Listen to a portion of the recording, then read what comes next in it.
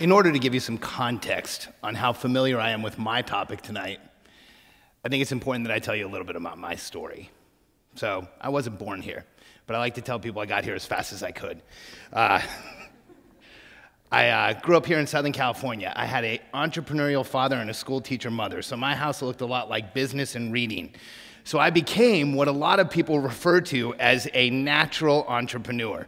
We need to get my slides up, guys, because now my topic is getting even worse. So as a natural entrepreneur, I was always starting businesses. When other kids were out playing, I was actually making time cards in my room for the factory I would have one day. Needless to say, I didn't have a lot of friends, so I did that more and more. By the time I got into junior high, I was running businesses in junior high. I almost got kicked out. Don't worry, I wasn't selling anything illegal. I always wanted to be in business. So at 16, I opened a window washing company. I had to sell it when I realized, or at least the insurance company realized, I wasn't old enough to sign the documentation for insurance. At 19, I started another company, and at 21, I sold it and moved across the country from California to Florida to do what was called an earn-out. I made it 8 months of a one-year earn-out. I found myself on the other side of the country. I didn't have a job. I was underqualified. I was way too young to do what I was doing. I had dropped out of college to sell my company. I had no experience to speak of. So given no other options, I became a consultant. And I don't just mean a consultant on LinkedIn. I really was a consultant. We know that when you lose your job, you just change your title to consultant these days. I was a real one. I traveled the country internationally, nationally. I worked with Fortune 500 companies. I helped people put products into market. I loved being a consultant. The challenge with my job, my company, the business that I ran, was that I traveled 85% of the time. So I was home maybe 3 or 4 or 5 nights a week, or a month. And 10 years ago, I had a huge shift in my life. I met my now wife, Katie, and we started dating, and we decided we were going to build a life together.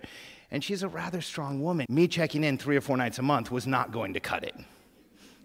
So we started looking at options. We decided to sell my consultancy. We lived in Florida at the time. We looked at what we were going to do next. One of the things I had always done is invest in real estate. My wife became a real estate agent. I became a mortgage broker. We started really doing a lot more in real estate. We went all in, all our time, effort, energy, all the money I got from selling the consultancy into Florida real estate in 2006. 2007 was awesome. 2008 was not. Now, I share this story with you to give you context on my topic that I know well. Stress. You know, isn't there so much made about stress in our society today? In 2007, my wife and I made one of the hardest decisions we had ever made. At least for me, it was incredibly difficult. See, I came from a long line of successful entrepreneurs, and watching my entire fortune vanish in a matter of months, we decided to sit down with an attorney, and my wife and I ended up going bankrupt. We lost everything. At the time, we were more than halfway to what we thought would be retirement. Needless to say, I was familiar with this topic. I ended up in a place where I didn't understand you could get. See, I had heard people say I checked out, I disassociated, I just couldn't deal. I had never been there. I was always doing something. But at that point in time, I checked out. And I wish I could say it was for a day or two, but it was days. And I finally, at one point, called a friend of mine. I was looking for a shoulder to cry on. I called him and I told him what had happened. And I came clean. I told them about the lost equity, the lost money, losing our income, the fact that we couldn't pay our bills anymore, and even though it looked like everything was going great, our lives were falling apart. I really wanted a shoulder to cry on, and I remember exactly how I said it to Alan. I said, Alan, we looked at what we were doing. We've looked at our income.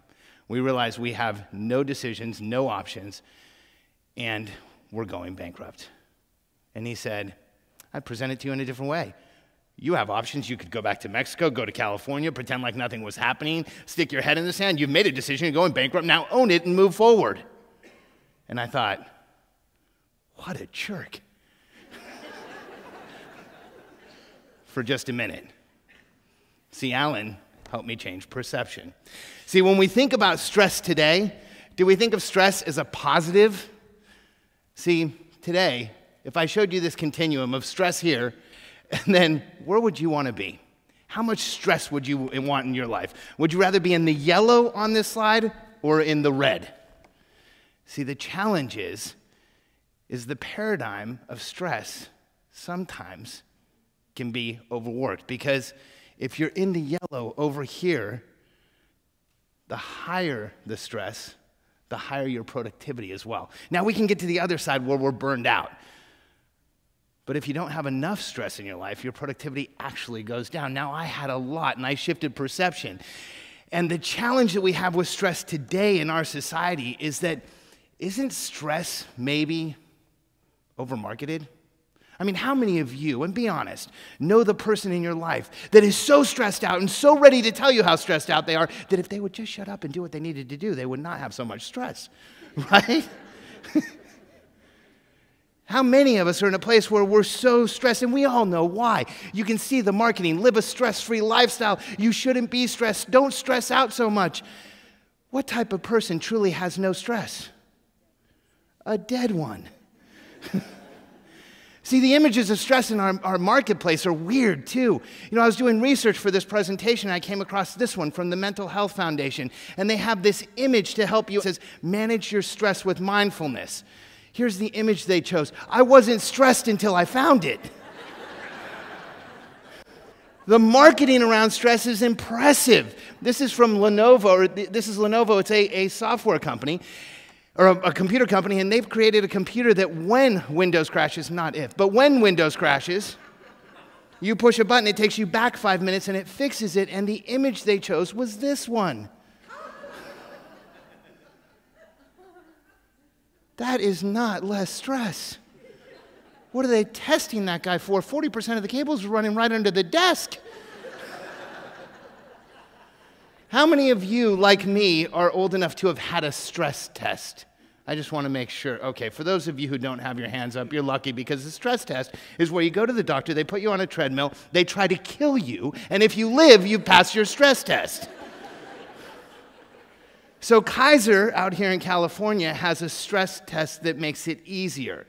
So they came up with an image of what a stress test should feel like. Now, I realize that's supposed to be a bonsai tree. But subliminally, men, are we seeing something completely different? See, the challenge with stress is that we make so much of it that perhaps what we really need to do is shift perception. See, what's been found on that chart that I showed you earlier is the less stress we have, the less productive we are. In fact, we see articles like this, the danger of stress. Shouldn't it really be the danger of perception? Because shifting perception so often changes exactly what's happening to us. In my world, when everything was falling apart, I couldn't stop what was happening. But that statement that Alan made to it, you need to own it, move forward, what are you going to do next, changed everything. I needed that wake-up call. I got up, started working, spoke with my wife, and we decided to move things forward as fast as we possibly could. And on a daily basis, she made sure we kept the right perception. By every night before we fell asleep, we had to tell each other 3 things we were grateful for, even though the world around us was falling apart. That perceptual shift moved us forward. Because so often, we can't change what's going on. We can change our perception. See, when we go back to this chart and we think about what really is stress, stress is variety, change, challenge, promotion, learning, growing. I'll prove it to you. How many of you have children? Are they stressful? How many of you would give them up? There's usually one. The reality is stress is a positive. Stress moves us forward. When you go to the gym and you lift weights, you get stronger. What do you do when you get stronger? You add more weight. It would make sense that if our bodies react that way, so do our minds, so do we. See, when we go back to this chart and we really examine stress, when we're over on this side of the chart with less stress, we actually experience boredom, underinvolvement, underutilization, and it's barely then when we get to the top that we're stimulated. How many of you have been bored, underutilized, underinvolved in a job? Is it stressful? I was. When I was 16, I decided I wanted to be around money because I wanted to be wealthy one day. I was a teller at World Savings in Mission Viejo. Can you imagine me as a teller aggressively waiting for somebody to make a deposit? I remember sitting there one day with absolutely nothing to do. I leaned over and said to the woman next to me, "Hey, what do we do when no one comes in?" She said, "That's the best part. We just sit here and wait."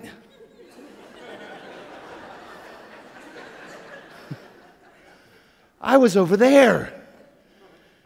See, now there is a challenge when we get to this side because then we're distressed, exhausted, we have ill health and breakdown. We don't want to get there. But there's a magic place in the middle, right here, the area of the highest productivity, the highest production, in between good stress and bad stress. That's where we want to be. It actually has a name. I didn't make this up. It's called eustress. And it's stress as a positive. EU stress, not eustress. See, eustress is the process of exploring potential gains. It's stress that's good for us. It's stress that moves us forward. And my question is, can't we have the perception that all stress can? The next time somebody runs up to you and says, "I'm so stressed out," can't you say, "Good for you, you're about to learn something"? I tell you what, it's going to change something. Either they're going to move forward or they're going to stop telling you they're stressed out. See, when we look at this chart and stress is a positive, and we look at eustress right there in the middle, now I ask you, where would you like to be? Probably right there. See, when I coach and consult, that's where we try and get people to. In our company, that's where we try and get our employees to. Right to that place of maximum productivity, maximum production, eustress. See, when we make this smaller, you can see that you might be in eustress for a while, this area of best performance and productivity. We get somebody to there, they're doing well, they're working well, they're in the blue. And then something happens. And they get over into the red. Maybe there's too much work. Maybe they have something that they're thinking about. Maybe there's a personal issue going on. And what we found in almost all cases is that if we can shift perception, we can bring that person right back into the blue without changing the environment or what's going on. Now, the effect of time and experience on stress is that it can move you back into the yellow. See, the challenge is that if you've done something for a while and you've worked at it for a while and it's something that you're really, really proficient at, maybe it gets a little boring. Maybe you get so good at it that you're underutilized. You get over into the really, really underappreciated area. That's just as challenging as being stressed. See, when we look at stress, it actually causes growth. So I ask, are you putting the appropriate amount of stress on your life? One of my most interesting cases of stress causing growth comes from my life. Like so many things, it comes from a personal hero of mine, and like many personal heroes, I know mine personally. She's my younger sister, Michelle. She, when we were kids, had a very difficult time. See, in that small curve, Michelle, when we were children, was a perfectionist. She got straight A's all through school. Well, not true. She got 1 B+. She actually took my parents to school to have it corrected. I remember watching and thinking, crap, I just want a B+. See, over time, that shifted. Those straight A's got Michelle into Stanford. Stanford took her to Harvard. Harvard took her to a medical residency. She now works in the emergency room at UCLA. On a daily basis, this perfectionist that would check out over a B+ makes decisions where people live or die. Because over time, she dealt with more and more and more stress in her life and adjusted to it and was able to make decisions today that most of us could never face because she applied the stress. And over time, what that looks like is that as you grow the ability to take on stress, it's not linear. It's actually exponential. The stress that you can deal with here when you're young, or you haven't pushed yourself, or you just haven't been challenged enough, is not linearly related to this one. See, as you grow, you can handle so much larger volume of stress. The question is, are we taking on enough? Are we pushing ourselves enough? Or are we in the yellow? See, over time, when we go back to this ever-increasing eustress that we get, if we were to draw a line in between all of it, most people would call that a career line. See, I would call it something else. Your legacy line. In my life, I dealt with a tremendous amount of stress. I was lucky to have my perception shifted, and we were able to pull things together. That bankruptcy is in my mind like it happened yesterday. I remember the day at the order of the trustee that I had to take my wife's wedding ring off of her finger and drive it from pawn shop to pawn shop in South Florida to get a written estimate of a what will you buy it from me today price. That changes things.